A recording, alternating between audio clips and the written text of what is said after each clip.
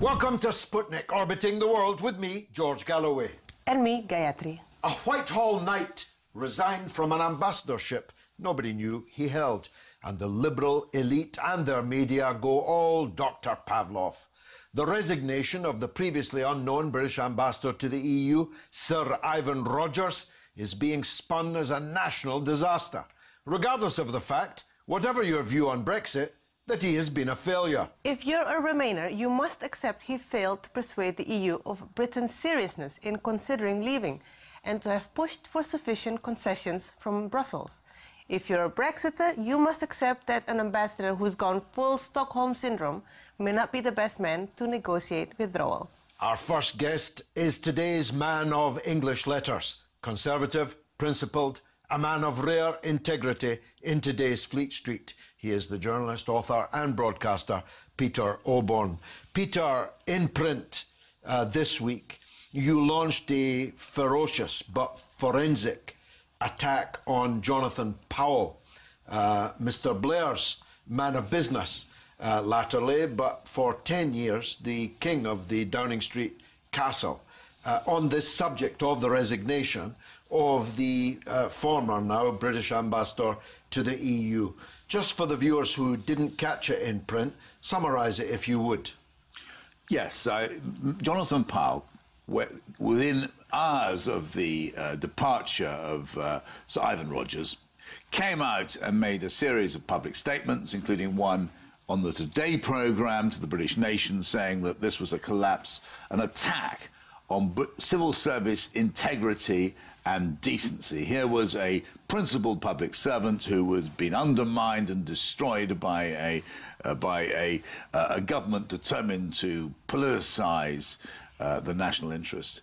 And the point with that, which I listened to this live, and I couldn't believe it. Jonathan Powell, as you will remember, as I know, and I've recorded, was the person who corrupted the Downing Street machine, along with Alistair Campbell. They went in there, they waged a sort of war on principled public servants. They only imposed a collection of Blairite sycophants. They broke down the barriers between party and state. And to hear Jonathan Powell go all moral on us, when this is a man who did so much damage, deep and lasting damage to the British Constitution, it was too much for me, I'm afraid.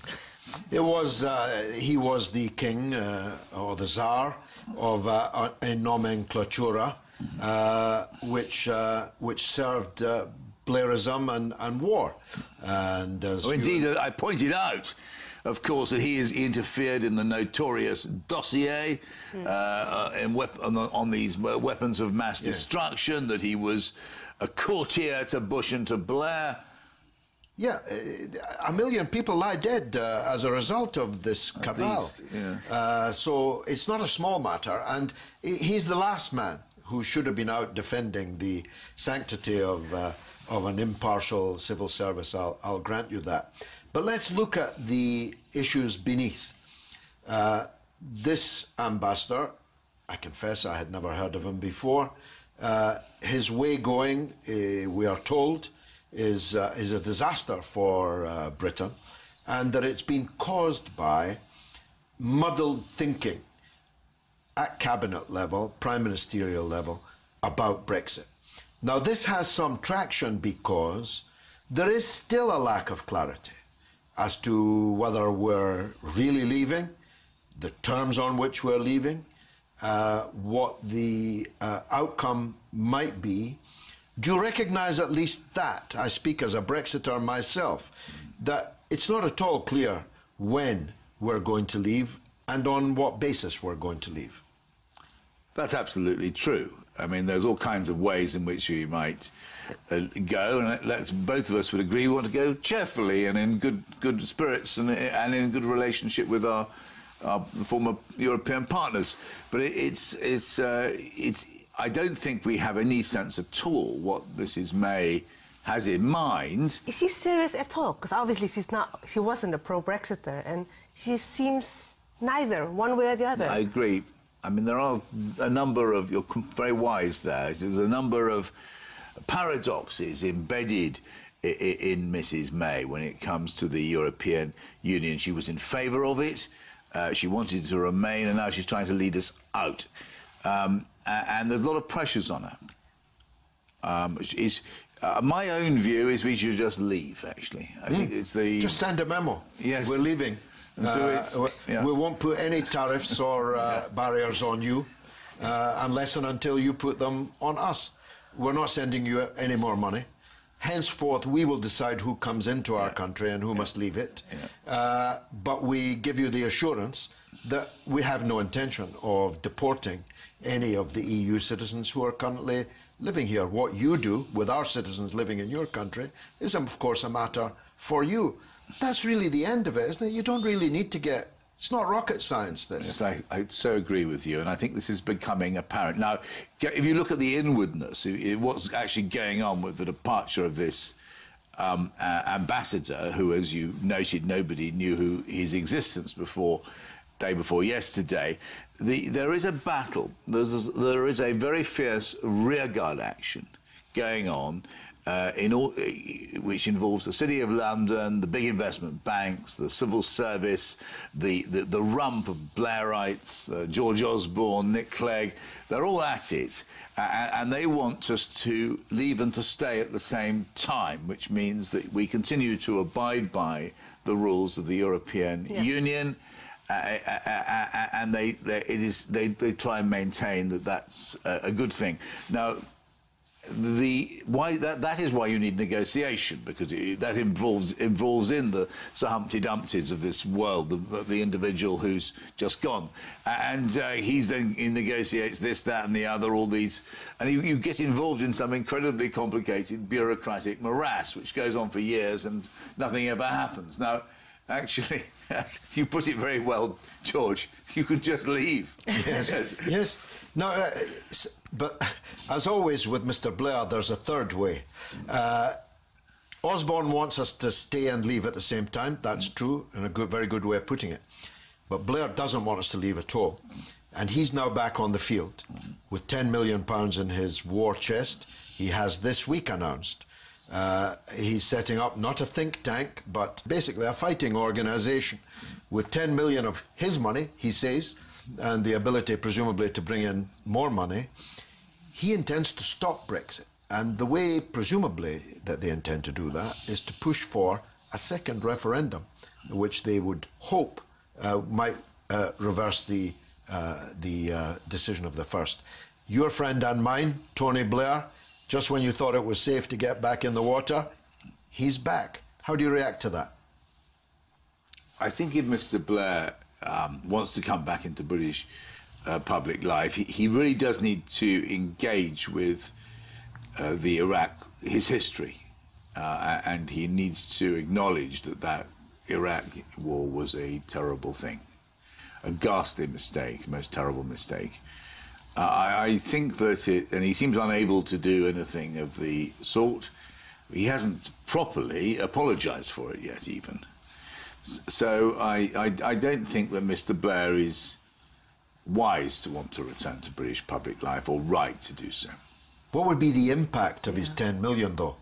10 million buys a lot, and his cause has the backing of much of the Mandarinate in Whitehall, many of the members of Parliament in all parties, most of the press, all of the BBC, the City of London, the biggest of big business. They all want to scupper the Brexit result. That's a formidable potential coalition. We were discussing earlier today, really the new dividing line in politics is not the old left-right, whether X% of the economy should be in public ownership and or X minus, not whether the rate of tax should be 30 or 40%. And these are old politics, really. The new dividing line is between those who support remaining in the EU and its globalization and neoliberal economic platform, who want to go to war with Russia and fight Assad in Syria and move NATO further and further onto the lawn of the Russians and so on. These are new dividing lines, aren't they? And Trump and Farage and me and you find ourselves on the same side.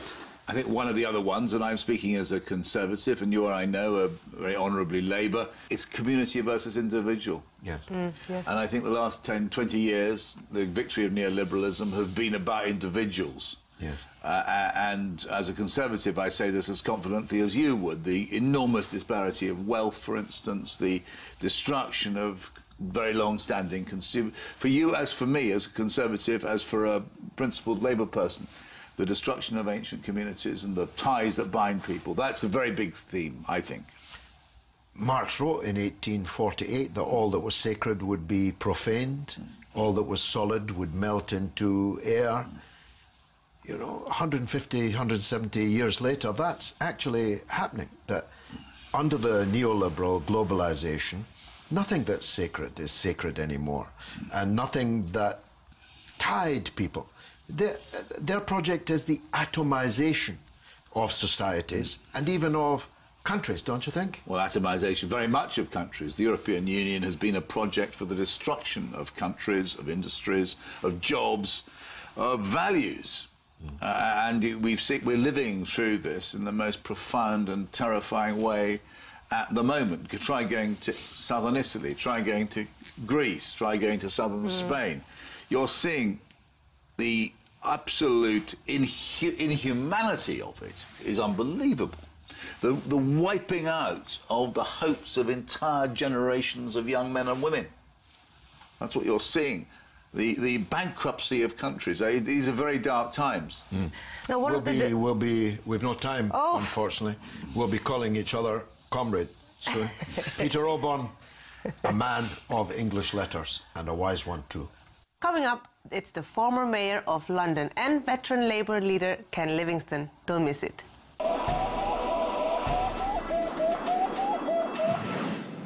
Welcome back to Sputnik. New Year's Day wasn't over when it became clear that for the Labour leader Jeremy Corbyn, 2017 wasn't going to be much different to the year just past. The field of conflict has shifted from Parliament to the trade unions as the Blairites seek to knock away Corbyn's support mechanism there, and to the Fabians. Lenin said that George Bernard Shaw was a good man fallen among Fabians. Today's Fabians seem committed to the fall of another good man, Jeremy Corbyn, with their carefully timed and, some say, rather self-serving prediction that Labour may be headed for a 1935-sized rump of just 150 MPs.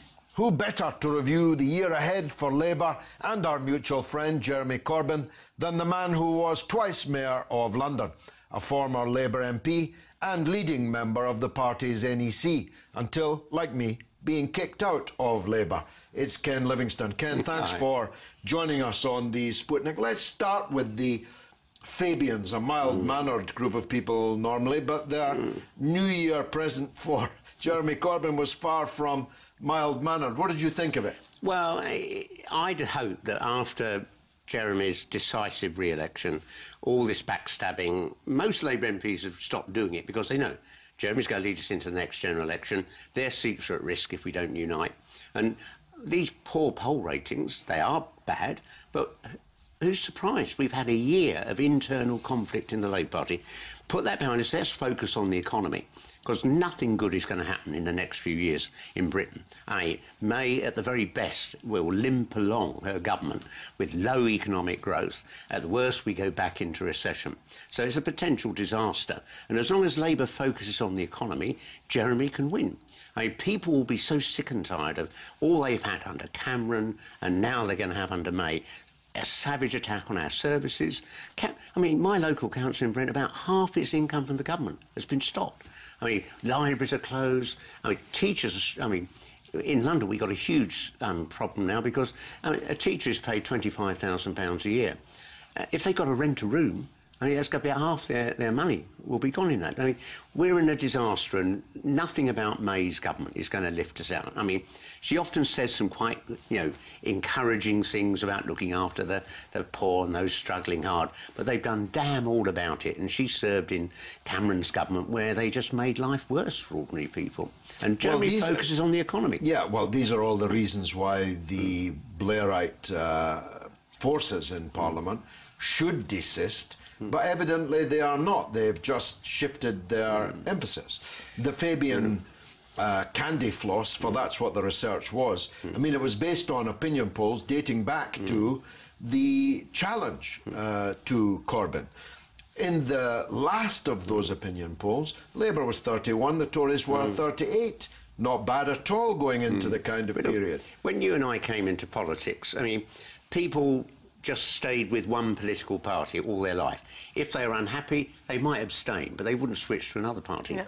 Now people change their mind on the way to the polling station. Yeah. I mean, so that's why polls at the moment aren't terribly impressive. They've had a pretty dreadful record. Well, and deservedly bad press. I mean, in exactly the same way that Donald Trump in America tapped into the anger of ordinary people who've seen the good jobs go, their life getting worse, that's exactly what we've got to tap into in the Labour Party. I mean, in the last general election, I was in marginal Tory seats all over the place. The number of people who stopped me and said, what did the last Labour government do for me? And that's why the Blairites are so bitter. They know, actually, they had 13 years in power. They could have changed this country. They could have made it better for ordinary people. They carried on sucking up to the bankers, doing whatever they wanted. The wealth went to the top 1%. Ordinary people didn't get their share. Well, let's talk about him, because he's not history. He's back. This very week, he's announced a £10 million war chest of his own money, he says, and presumably able to attract much more, to essentially re-enter the political sphere. He says he doesn't want to be Prime Minister again, says he thinks that that's impossible. We'll see if he maintains that for long, but he is back, and he's going to be in conflict with other political forces. Now, here's a paradox. The Blairites were the most pro-EU people imaginable, yet those same Blairites are now attacking Corbyn for failing to opt for an end to free movement of labour. This is going to mix up a lot of politics, no? Well, if Blair comes in and starts attacking Jeremy Corbyn, Corbyn's poll ratings will go up. I mean, I think Tony Blair is the only former Prime Minister in my lifetime who can't walk down the street without armed protection. He is the most loathed political figure. Paid by the taxpayers. Paid by us, yeah. I mean, I think it isn't just the war in Iraq, it's the way he's made his money ever since he stopped being Prime Minister. Being attacked by Tony Blair, I mean, Tony Blair should just go off, lie in the sun on some exotic beach and slowly fade away. He's not going to have an impact on our politics. It will just cause more disruption, taking the focus away from focusing on the economy, which is the absolutely crucial thing. You actually look at Jeremy's programme for a massive public sector investment to modernise our economy, cracking down on Google and Starbucks and all these tax dodgers. I mean, the vast majority of Labour MPs actually agree with that, as does the public. Well, Jeremy was Bernie Sanders before Bernie Sanders. And we hear talk of a kind of relaunch of Jeremy as Britain's Bernie Sanders. That requires him to be out in the country, don't you think? He's spending too much time, and the air is very stale in the House of Commons. He'd be better, and he'd meet better people on the streets and roads of Britain's towns and cities. Well, I think that's what's coming, because he's been tied up with all this internal fighting and all of that. As I say, I think the vast majority of Labour MPs know there's no point carrying on with that. And I think it's going to be a much more open camp. I mean, Jeremy's basic style, all my lifetime, I've known him, that he's always been out there campaigning on issues with groups and so on.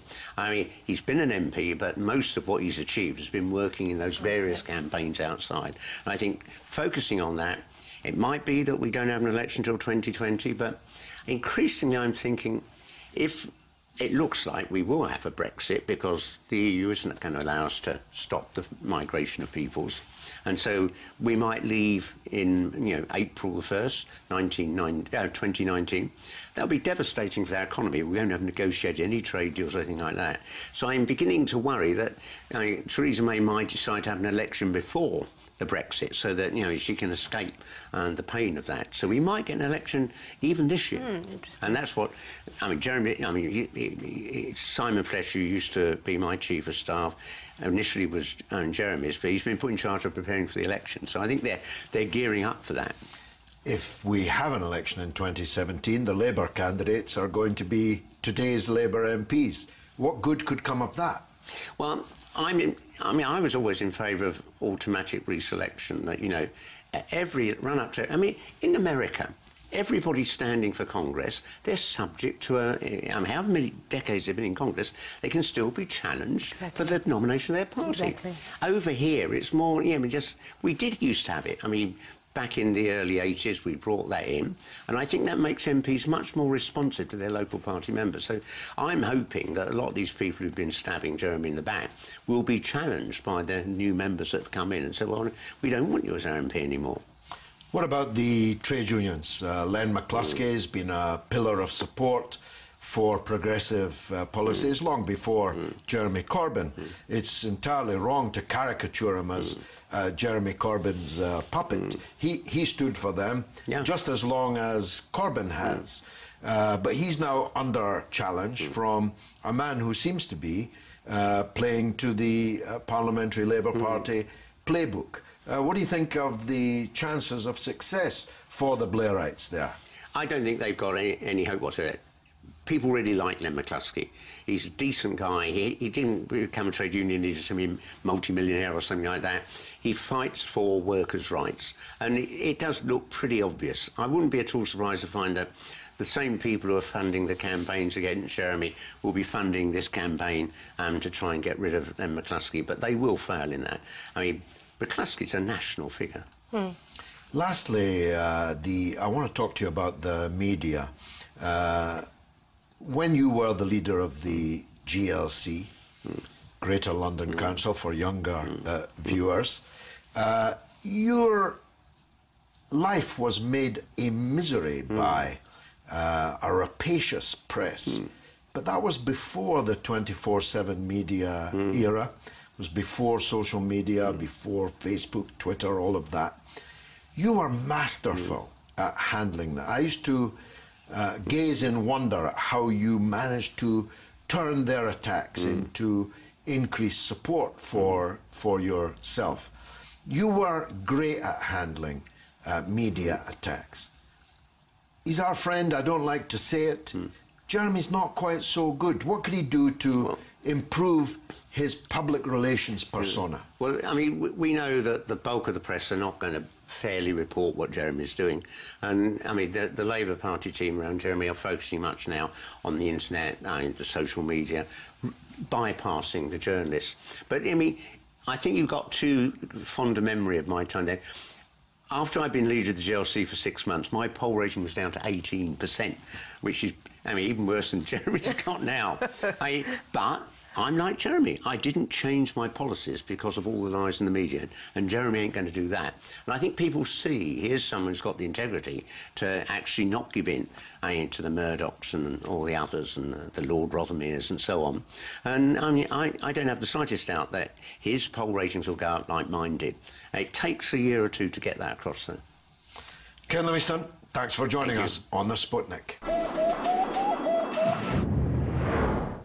And now it's your turn to tell us what you think through the portals of social media. What's rattling, Gayatri? First off, Britain, Brexit, and there's the resigning EU ambassador.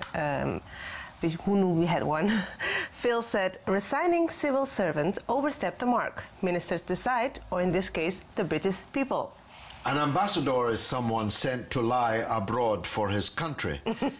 He's not there to make his own lies. He's not there to paddle his own canoe. His only purpose is to convey and work for the line of the government, whose ambassador he is. And clearly, this man was not doing so. No. Neither before the referendum nor after it. Now, on the Parliamentary Labour Party and the relation towards Jeremy Corbyn, Beggy says, how many working-class vegans can he actually connect with? Well, it is a good point that Jeremy does look and appear and sometimes act a little too vegan. All respect to vegans, and we need their votes, but you need to reach out wider than that. Outside of Islington. Well, that's all the tweets that we have time for. Which, alas, means that's the end of the show. But you can stay in touch with us on social media, RT_Sputnik on Twitter or Facebook, Sputnik on Russia Today. It's goodbye from me, Gayatri. And from me, George Galloway. It's been marvellous.